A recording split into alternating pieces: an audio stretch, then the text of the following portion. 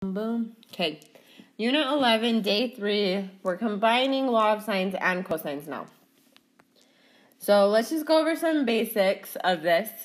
So you use law of sines when you're given two angles and one side. So that's either angle side angle or angle angle side. Or when you're given two sides and one angle, where it's side side angle. Don't spell that backwards. Okay? So that's when you use law of sines. Law of cosines, on the other hand, you use it when you're given two sides and one angle, but that's side angle side. Or when you're given three sides, so it's side side side. Okay? And that has to be the angle in between. And remember, we're not really using those equations. You can use them, but the left side is always the opposite side. And then the ones in between are your adjacent sides. Okay? And let's go through these. And this is just going to tell us, are we going to use law of sines or are we going to use law of cosines here? So on this first one, we have side, angle, side. Well, you use side, angle, side with law of cosines, so that's law of cosines. And you can solve for x if you want to for extra practice. You probably should. It's a good idea. X is 13.3, so you can double check that you actually get that. I would do that if I were you. Solve for x. Okay, now on this next one, we have angle, side, angle. So ASA, that is law of sines. You can solve for x there. It's about 32.2. Okay, let's look at this next one. We have side, side, angle. So SSA, which is law of sines. Cool. This last one we have side, side, side, side, side, side, which is SSS, which is law of cosines. Okay, and solve for that angle, you get 78.5. Cool. Now, get into the little bit more tricky stuff. So we're going to solve for a triangle, and we have to find all the missing sides and angles. We have to use the information given, and we have to round to the nearest tenth. We don't know the triangle yet, so anytime you don't have a triangle, if they don't give you a triangle, you draw the dang triangle. So we're going to draw the triangle. That's supposed to say measure of angle A. So angle A is 47. So let's label A 47. Angle B is 52. So that's 52. Then AC is 13. Okay. Now this is an angle, angle, side. So I'm going to use law of sines.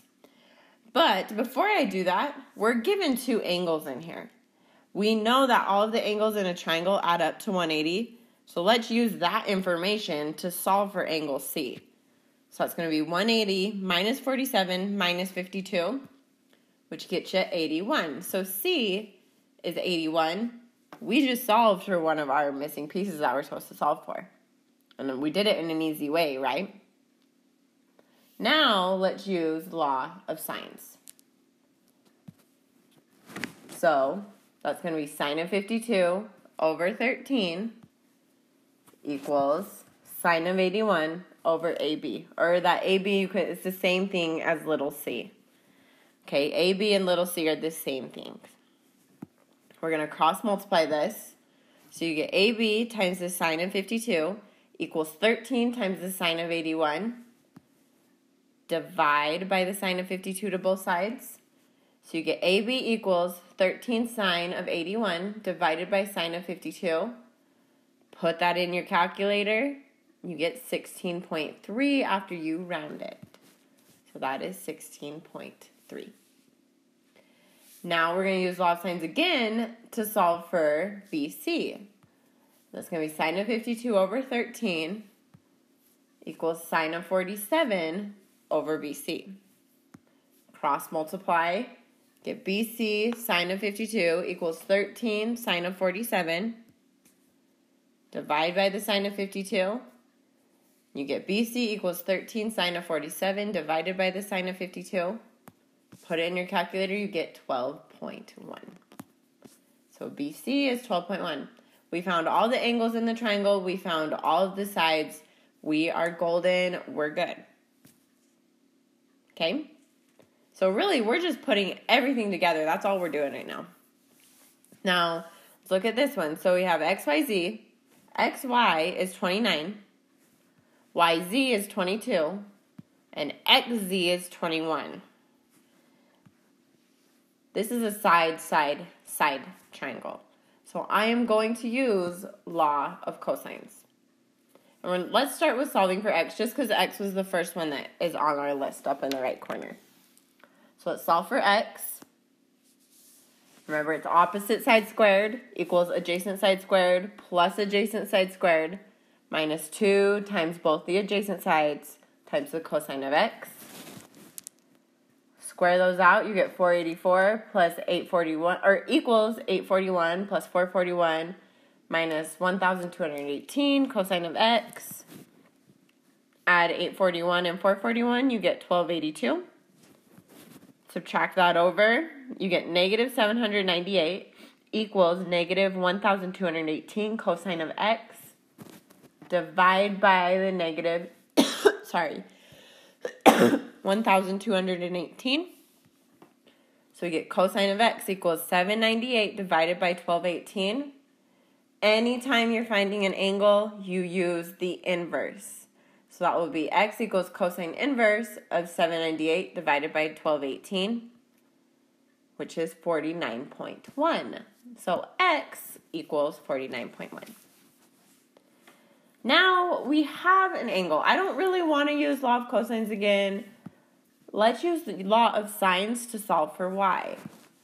So that's going to be sine of 49.1 over 22 equals sine of y over 21. Cross multiply. 21 sine of 49.1 equals 22 sine of y. Divide by 22. So you get sine of y equals 21 sine of 49.1 over 22. Anytime you find an angle, you use the inverse. So y equals sine inverse of 21 sine of 49.1 divided by 22, which is 46.2, sorry. Okay. Now we have two angles. We only need one more angle. I know that all of the angles in a triangle add up to 180. So I'm going to take 180, subtract the 46.2, get 133.8. Oh, wait. Whoa! Back up. Okay. We just used law of sines. When you use law of sines, you always have to check to make sure there's not another angle. So I'm going to take the 180, subtract 46.2, and I get 133.8. This is the one we're going to circle. We're going to put a question mark. That is our possible angle. Now, we're going to take that angle, add it to the one we already had, so 49.1. You get 182.9, which is greater than 180. So that angle does not work. So the only possible measure for y is 46.2. Okay. Now we know the two angles, so we can subtract this from 180. So we have 180 minus 49.1 minus 46.2. You get 84.7. So z equals 84.7. We found all three angles, so we are golden.